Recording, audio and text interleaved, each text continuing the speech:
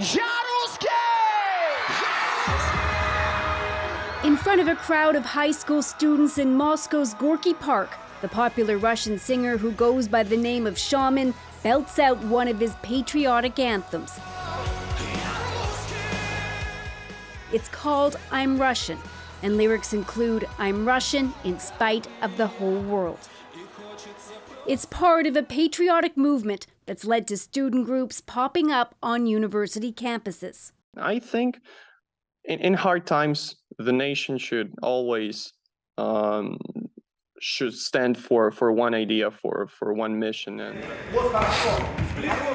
Maxim Lukyanenko is taking part in a hand-to-hand combat tournament, an event arranged by a patriotic group he helped create last year.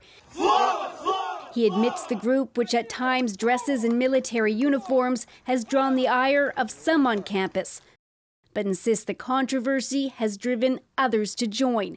One of their events included raising money to buy drones for Russian soldiers. I see a real increase in patriotism. And so have some Russian researchers who've conducted in-depth interviews with citizens over several months. They've dubbed this group the New Patriots. So Russianness started to matter. Svetlana Urpileva says the New Patriots might not like the war, but since it started, they've found ways to justify it.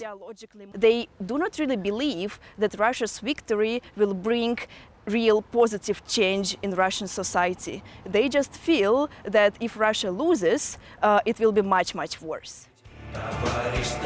Others reported feeling a surge in support for their country because they feel like so much of the world is against Russians. Marina Gretsenko falls into that camp. I didn't really agree with what's going on in the beginning. But the sociology student told us she feels more patriotic now because of reading hateful comments directed at Russians online. About me, I know lots of people, and I see lots of people on the internet who are saying, wow, I used to support Ukraine, but I see they truly hate us. A year and a half on, some young people are rallying behind Russia because they believe their future will look much brighter if the country is victorious. Briar Stewart, CBC News, London.